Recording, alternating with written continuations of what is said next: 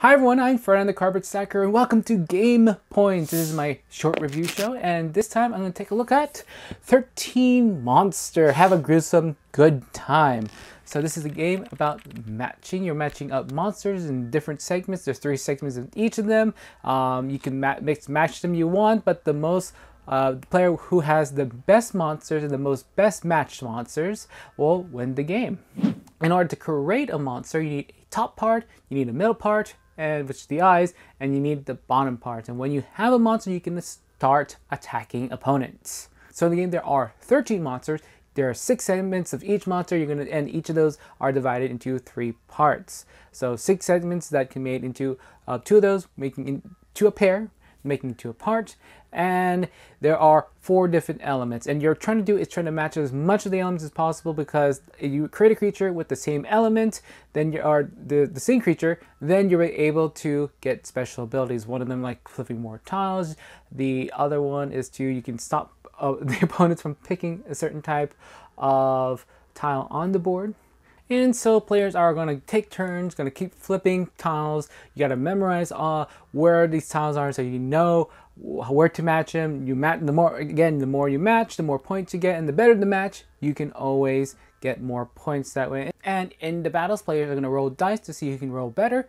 And if you win, you get to steal body parts from them so you can get more points that way and build the best monsters as possible. 13 monsters. You're going to keep going until there are no more monsters to match up. You're going to add up the score. Remember that the players that have the matching monsters will get more points, and of course you get more monsters, there's going to be more points that way. And now on to the review. So first of all, talk about the presentation of the game. I kind of like the art, and it's kind of cute, but the kind of like the monster kind of way in there. It's not gruesome or scary. I mean, it's just the monsters have big eyes, so I guess that's why it's not that scary. But I like how they're designed, and each of them are different in various ways, and they're divided into the segments in there. It's not completely symmetrical too, if you look closely enough in there. But as you're playing the game, since the creatures are all kind of like the same shape too, it's very hard to determine and trying to memorize, because there's like the underside of the animals, the creatures, and there's the eyes of the creature, and it's like, oh, where are the eyes? Is this one or that one? And there's, of course, they're labeled, like there's number 6 here and number 7 there, but you're like, oh, and you're flipping up, oh look, 2 6s. Wait, no, one's the bottom side, one's the eye side. So it's kind of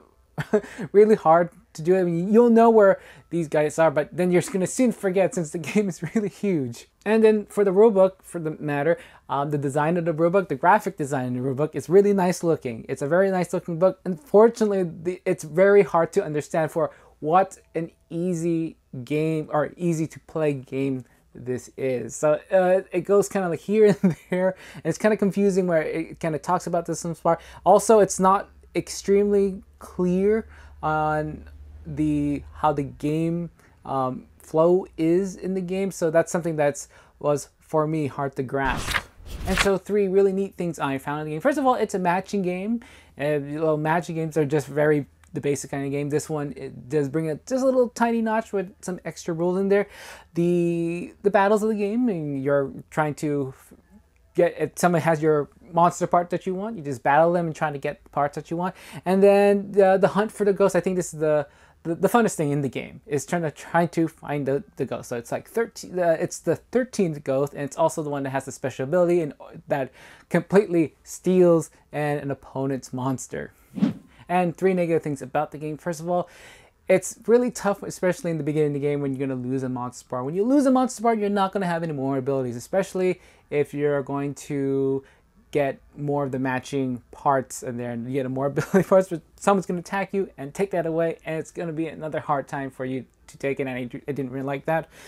There are just way too many monsters on the board too. This is a game, it's a memory game, and there's so many different monsters in the board. You can see how huge this is. It's just going to be, oh, you flip. It's very tiresome for the mind, at least for my mind. Like, there's the 6 over here, there's the 1 here, oh wait, it's the eye, and the different segments make it a little confusing. It's like, oh, look, I found a match. Wait, no, that's not the right match, and that's really, really frustrating thing about the game.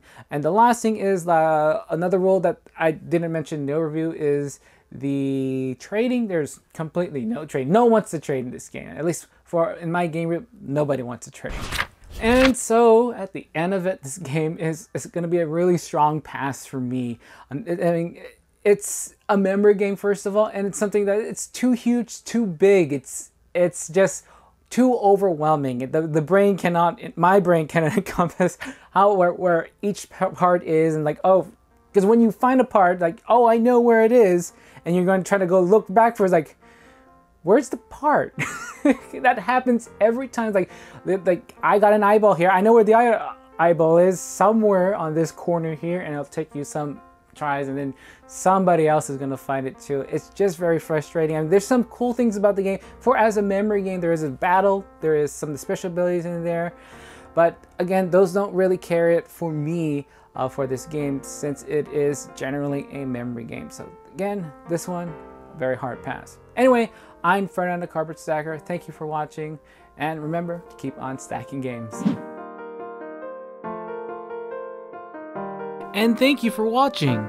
Come follow us on Twitter, like us on Facebook, and check out our website, thecarpetstacker.com. I'm Ferdinand the Carpet Stacker, reminding you to keep on stacking games.